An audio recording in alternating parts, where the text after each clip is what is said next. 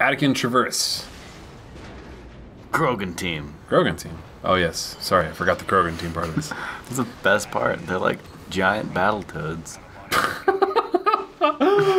Oh my god, they are.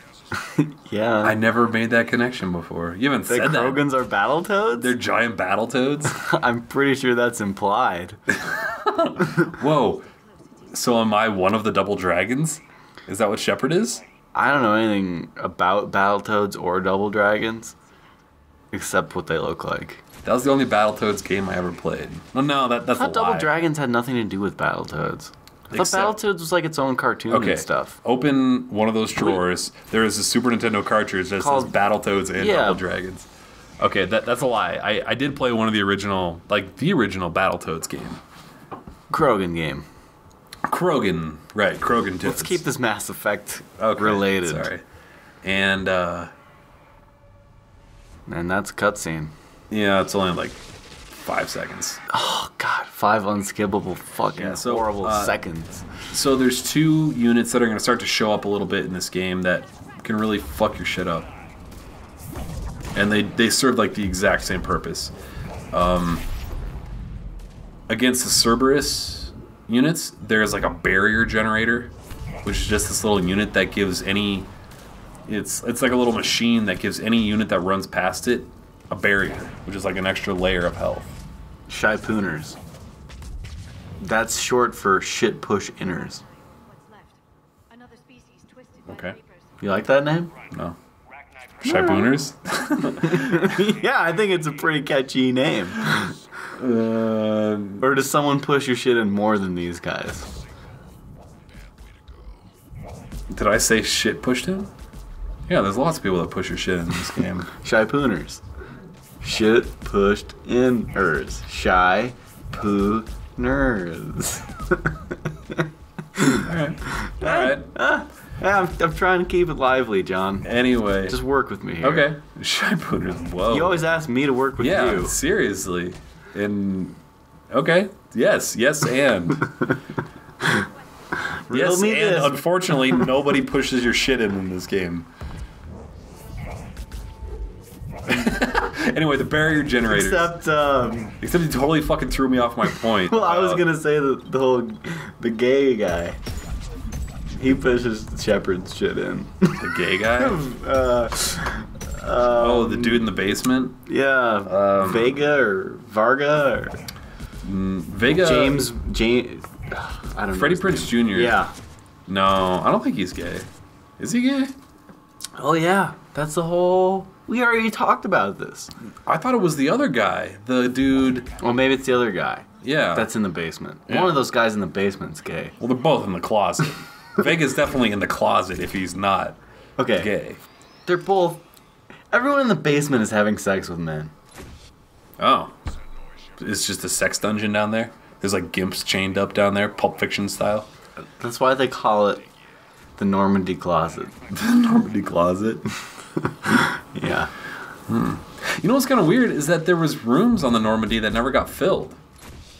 That never had someone occupy. Closet never got filled. Yeah. Like, you know. Jessica Chobot had that little weird room. Yeah, like the room that Thane lived in the last game. Who's Thane?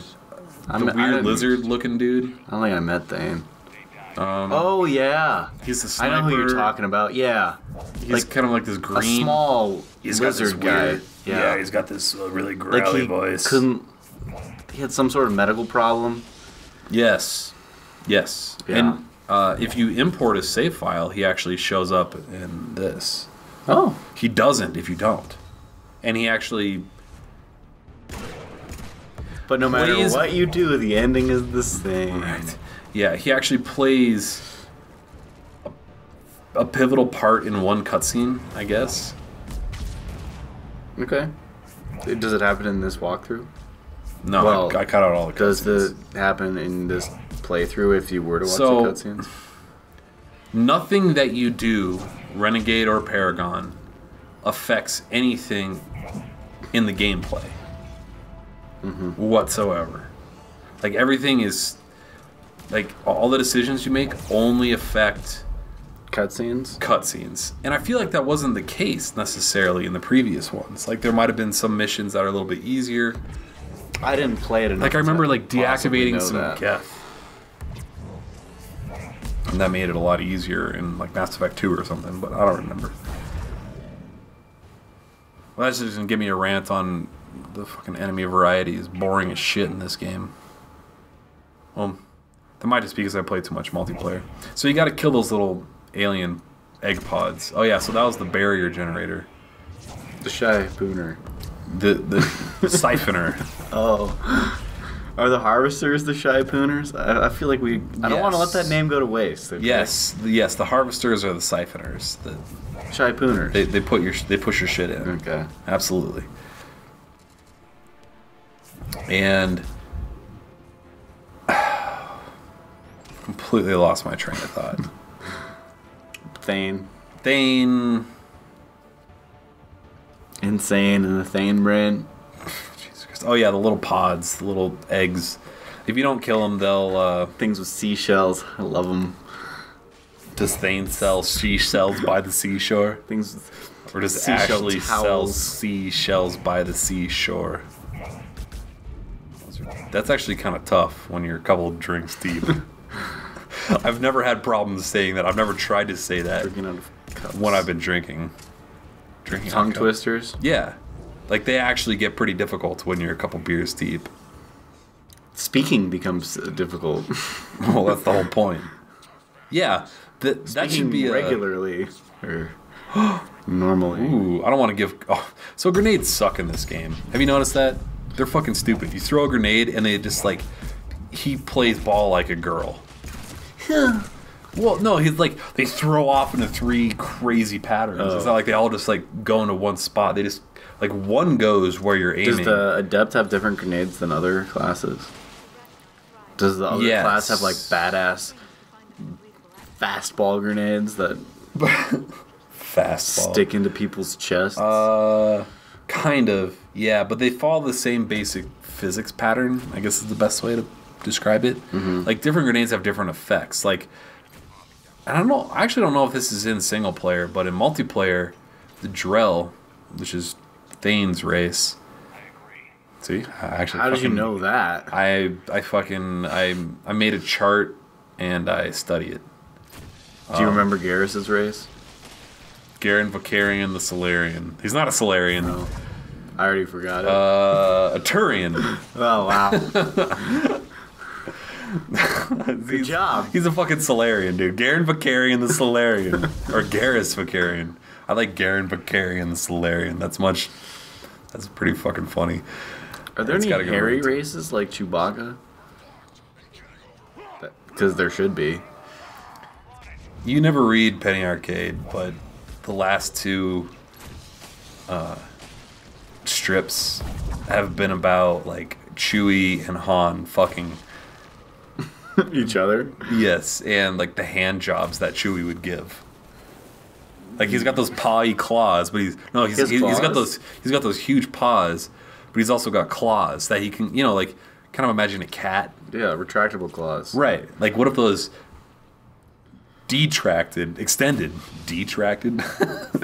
they extended while you're getting an HJ? That's From the big That's what perk. Penny Arcade is about? Not all the time. Oh. I can't remember the previous comic, but there's like 2 in a row about it. Oh, what the fuck brought that up? I want Wookiees in this game. Yes. Hairy characters. Well, apparently one of Harry carries. the designers for this game, who kind of designed Is a Krogan. it's one of the original guys to work on Star Wars. Oh. That was way off. I'll give you $1 if you can tell me what planet the Wookiees live on. And if you can, I'll give you $2 if you can spell it correctly. I don't know if it's ever been said in the movies. It's definitely not been said in the good 3 movies. This came up in trivia, but I can't remember it. Mm-hmm. It's like 2. There's lots of consonants in a row. Yes, there are. You're getting closer. There's 3 of the same consonant in a row, and it's an unusual consonant to have 3 in a row of. I'm not gonna. I couldn't come up with whatever Garrus is. Garrus Vakarian the Solarian. Yeah. What is he again? A Turian. Yeah. Where do the Wookiees live, John? Enlighten me. Re-enlighten me. Because I feel nerdy for even knowing this and like turning this into a weird trivia thing. But I guess if you're this far into this video, you already know the answer.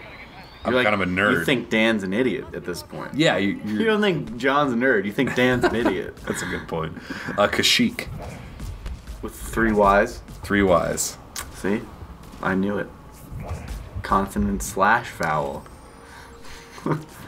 How many of those consonants sometimes are vowels? a vowel. Yeah, that's a good point. I didn't think of that.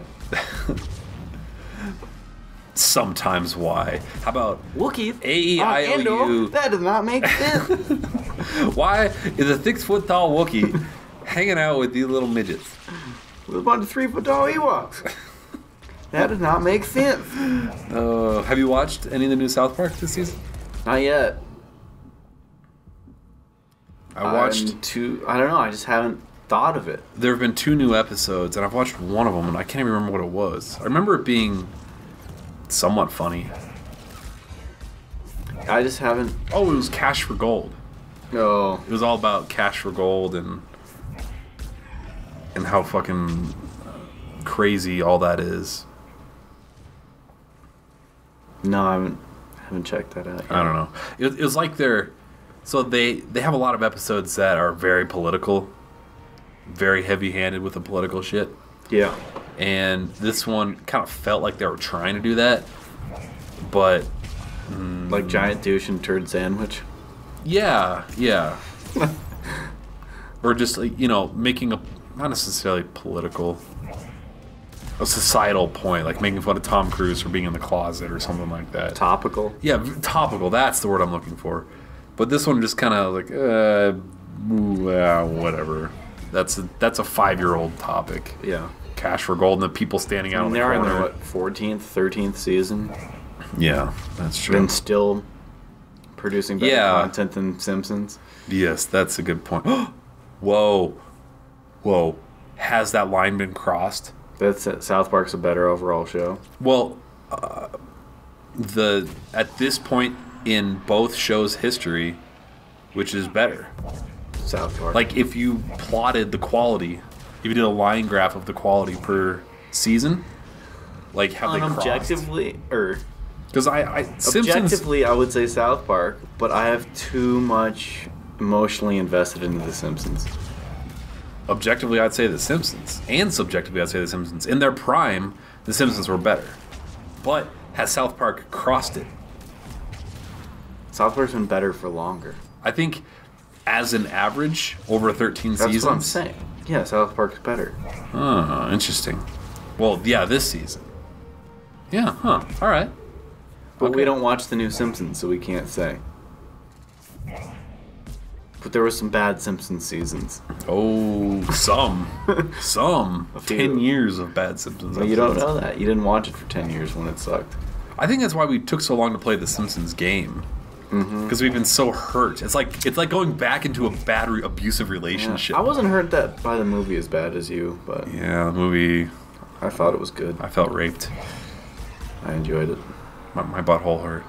It still hurts. You must have sat on something. Your fingers? Probably. Johnny Bench called. Your own fingers.